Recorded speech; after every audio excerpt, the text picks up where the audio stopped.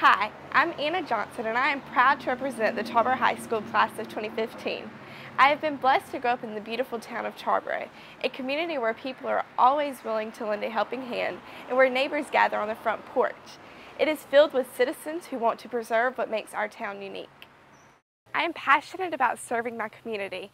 I've used my leadership positions as president of the National Honor Society, National Technical Honor Society, and the Tarboro High Business Club to serve others in various ways. I also enjoy being active and participating in team sports. I have been a member of my school's tennis, cross country, swim, and soccer teams.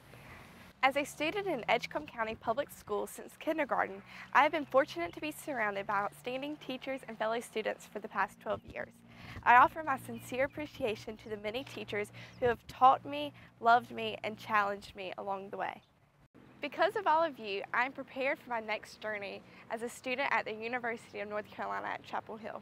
Congratulations to the class of 2015. We made it.